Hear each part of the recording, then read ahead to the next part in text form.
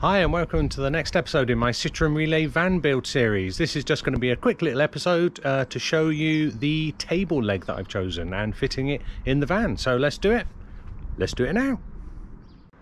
So look at this behind me. It's early January and we got a little bit of sunshine. I mean, it's still cold enough to freeze the balls off a brass monkey, but at least it's not grey, dull and wet. So let me show you this table leg.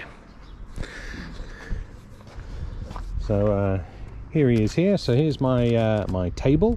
This comes from a company called Wood by Post. It's 18mm chipboard, and it's faced on both sides. So this is the underneath. It's also faced the same on the top, and it's edge banded around. And they make this bespoke to size. So what you do is you send them off the dimensions that you want, and they cut it to the appropriate size and edge band it for you as well. So that's spot on. You don't have to go with you know, what the suppliers give you dimension wise and have to try and make it fit. You can get exactly what you need with the right dimensions. This table leg, which obviously is upside down at the moment on the table, came from Remo, yeah, that one.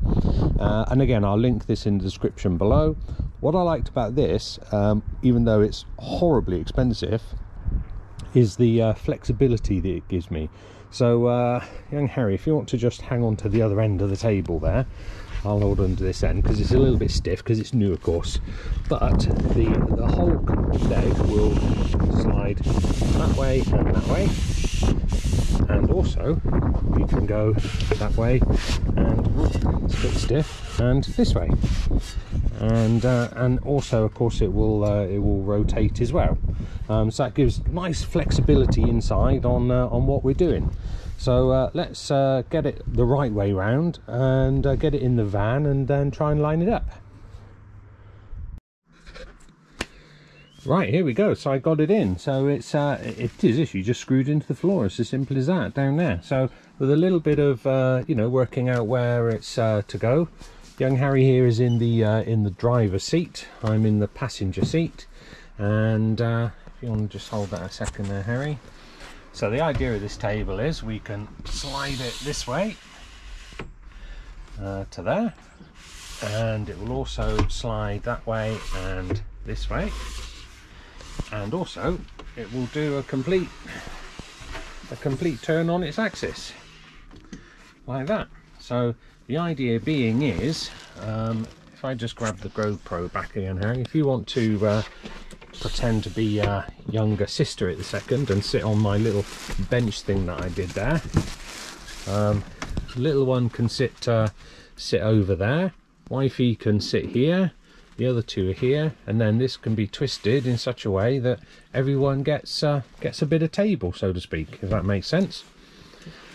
And for playing games and whatever else, you know, this can be moved around exactly how we want it, like so.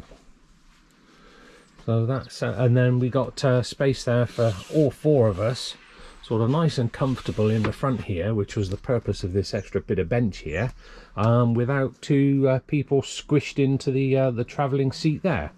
That's the whole idea of basically why we've done this, why I built that little stool bench thing underneath there, and why I got this table, so that when we're sat in you know, when we're parked up, we can have one person here, and the two front seats, and everyone's nicely spread out. The only thing this doesn't do is allow you to actually remove the table when you're traveling, but I've positioned it in such a way that when that driver's seat is swiveled around, this will push right forward to behind the seat, and then you've got lots of space here at the back for the travelling passengers. And there we go, that's it in there. So I told you that was going to be a quick and simple video, didn't I? If you're interested in either of those products, I'll put some links in the description below. They're not affiliate links. I don't make any commission from that. There's no discounts to be had, I'm afraid, or anything like that. But I'll pop the links in and you can have a look at the stuff yourself if you're interested. Thanks for watching. Please remember to like and subscribe, blah, blah, blah, blah, blah. And I'll see you next time. Bye for now.